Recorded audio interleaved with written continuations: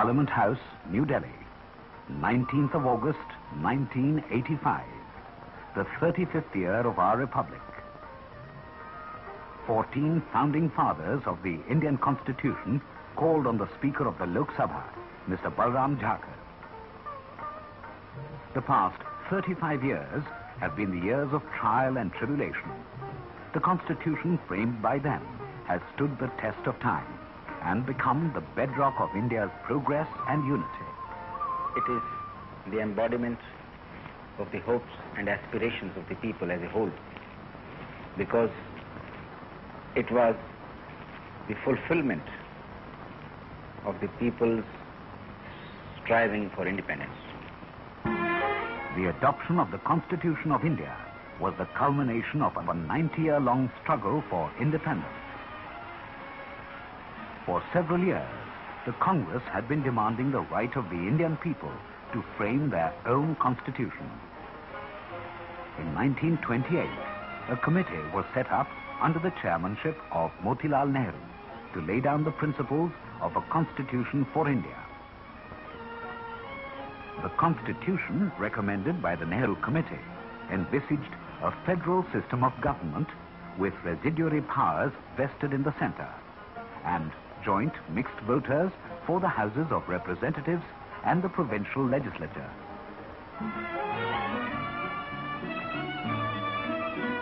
The 1929 Lahore Congress demanded Purna Swaraj, complete independence. In 1934, the Congress reiterated its demand for a constituent assembly to be elected on adult franchise for shaping the destiny of the Indian people.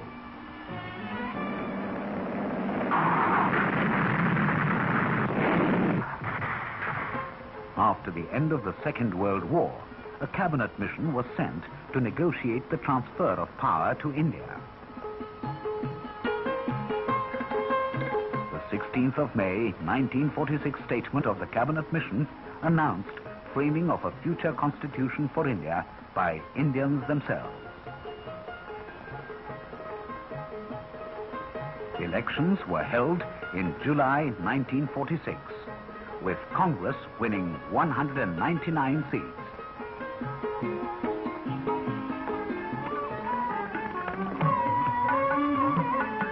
The Constituent Assembly met at Delhi on the 9th of December 1946. It was an impressive assembly of 207 eminent leaders and brilliant legal minds of the era. The Muslim League and a majority of the princely states abstained. Dr. Rajendra Prasad was elected as the permanent chairman. Welcoming the election, Sarvapalli Radhakrishnan said, "He is the suffering servant of India, of the Congress, and incarnates the spirit for which this country stands." Bulbul-e-Hind, the nightingale of India, to address us.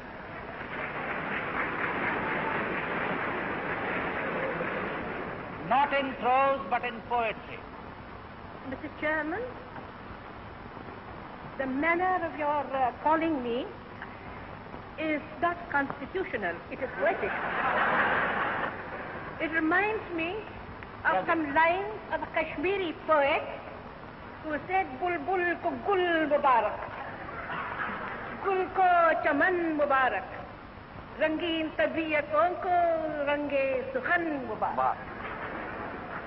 And today, we are steeped in the rainbow-colored tints of speech and speeches in praise of my great leader and comrade, Rajendra Prasad. Dr. Rajendra Prasad expressed the hope that the Constitution framed by the Assembly will be a model for all to follow. All that we need, all that we require is honesty of purpose, firmness of determination, a desire to understand each other's viewpoints, a resolve that we shall do justice. On the 13th of December 1946, Pandit Jawaharlal Nehru moved the Objectives Resolution. Sir, I beg to move This Constituent Assembly declares its firm and solemn resolve to proclaim India as an independent sovereign republic and to draw up for her future governance a constitution wherein all power and authority of the sovereign independent India, its constituent parts and organs of government are derived from the people. Many eminent leaders participated in the debate. Second resolution. सभापति जी, जो प्रस्ताव आपके सामने मेरे भाई पंडित जवाहरलाल नेहरू ने रखा है, मैं उसका समर्थन करता हूँ. Dr. Shama Prasad Mukherjee. It is a solemn and sacred trust which we Indians have agreed to perform to the best of our ability. Dr. Ambedkar. Our difficulty is how to make the heterogeneous mess that we have today take a decision in common and march in a cooperative way on that road which is bound to lead us to unity.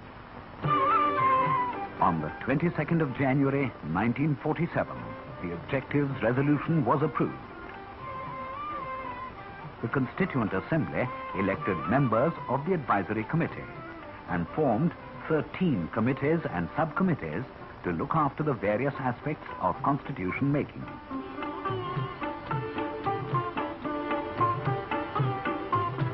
On the 2nd of June 1947, the partition of India was accepted by the Congress and the Muslim League.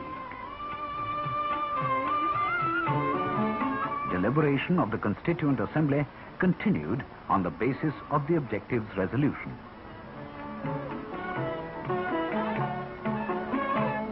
Many designs were received for the flag of independent India.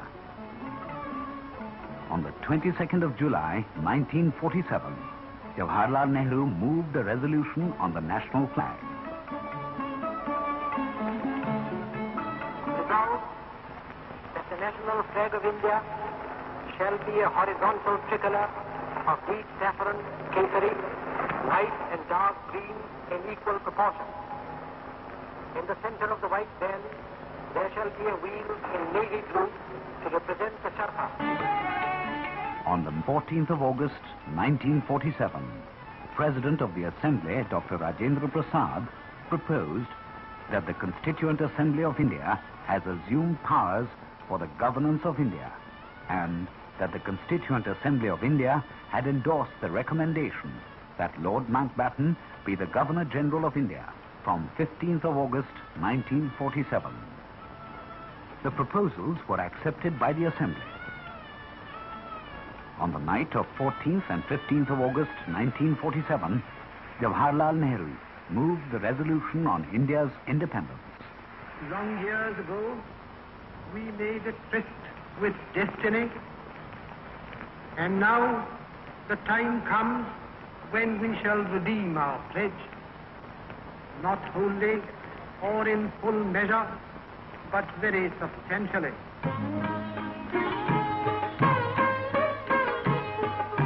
A drafting committee for scrutinizing the draft constitution was appointed on the 29th of August 1947.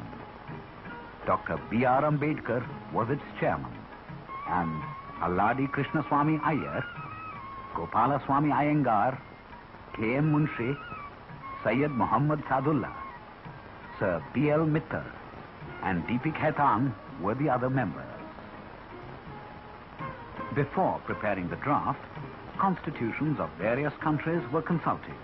France, Ireland, Italy, Canada, United States of America, Soviet Union, Australia, Japan, and several others. On the 4th of November 1948, Dr. Ambedkar introduced the draft constitution in the Assembly. Each article of the Constitution was discussed threadbare and amended to meet the demands of the majority.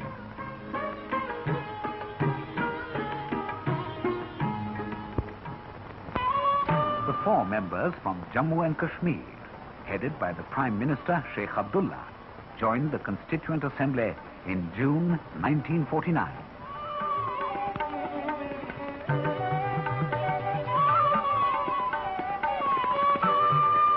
It was proposed that a preamble should spell out the aims and objectives of the Constitution. Many suggestions were received.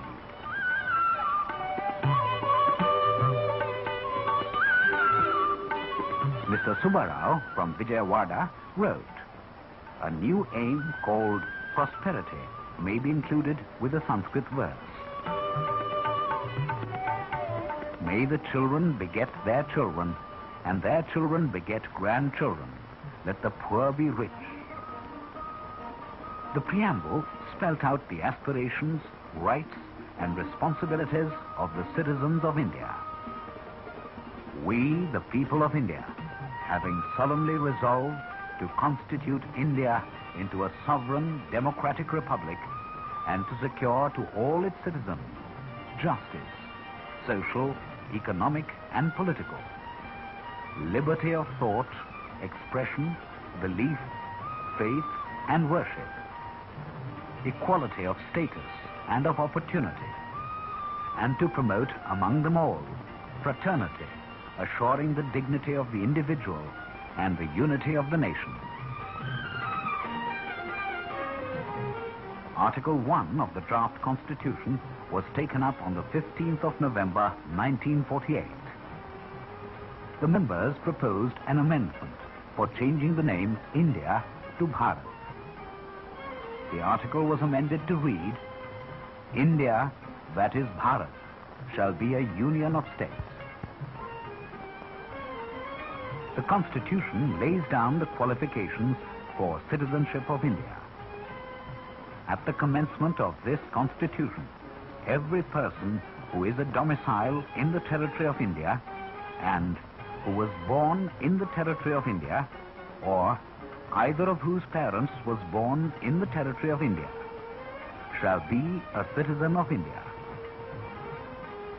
Fundamental rights were framed with utmost care.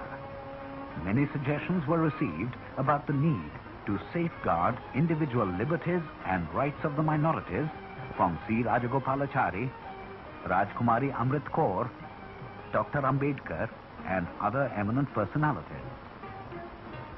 Hansa Mehta. It will warm the heart of many a woman, sir, to know that free India will mean not only equality of status, but equality of opportunity.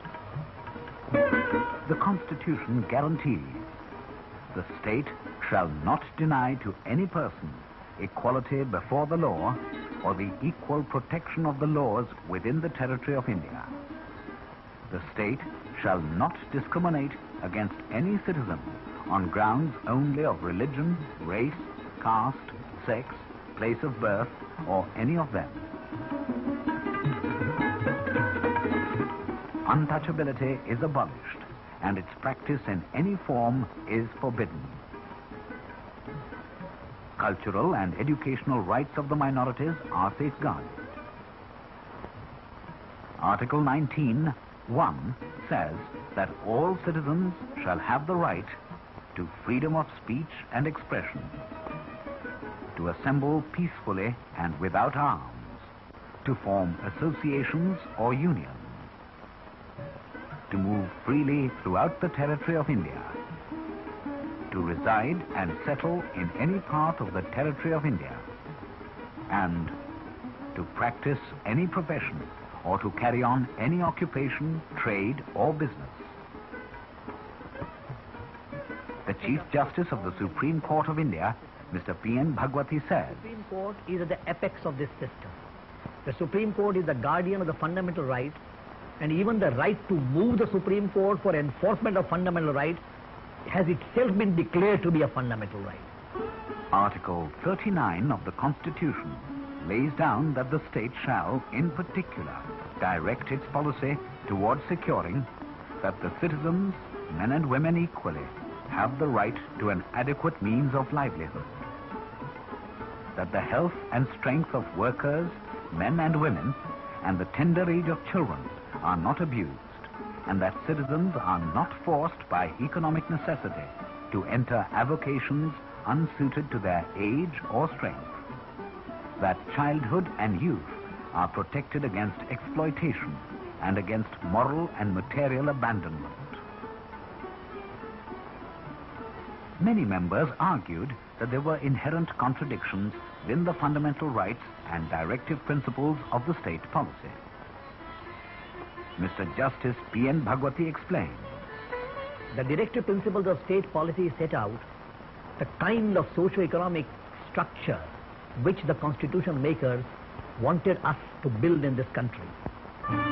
India opted for a parliamentary system of government, wherein representatives of the people are elected on the basis of adult franchise.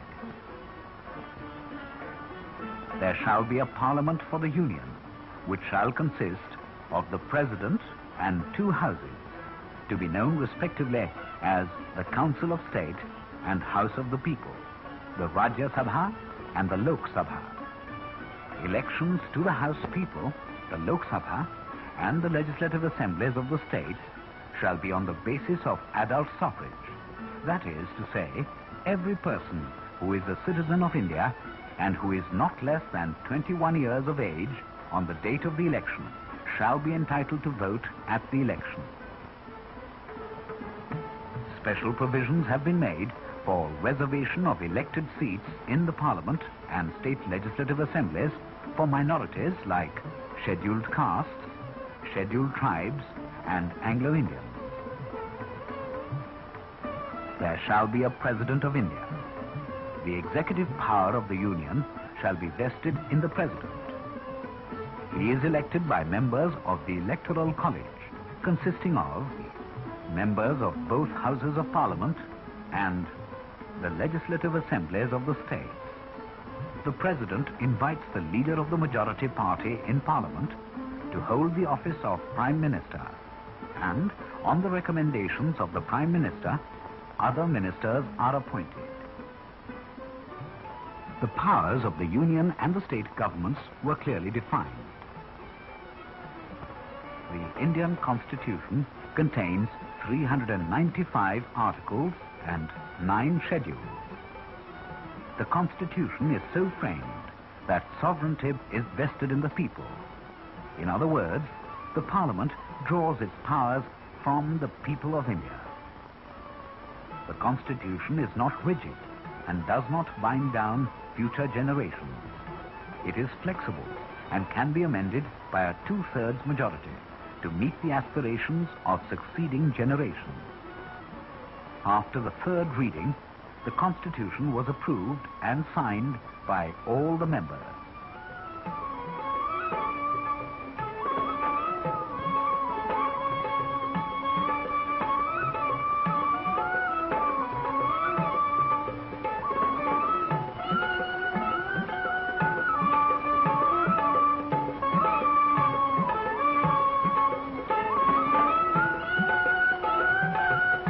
On the 26th of November 1949, Dr. Rajendra Prasad, the President of the Assembly, put his signature and seal to the Constitution.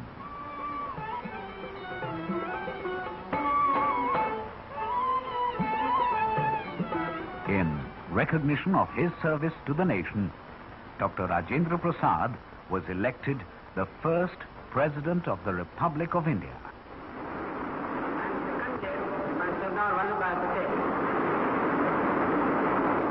Under Sub-Rule 1 of Rule 8 of the President of India Election Rules, I hereby declare the Honorable Dr. Rajendra Prasad to be duly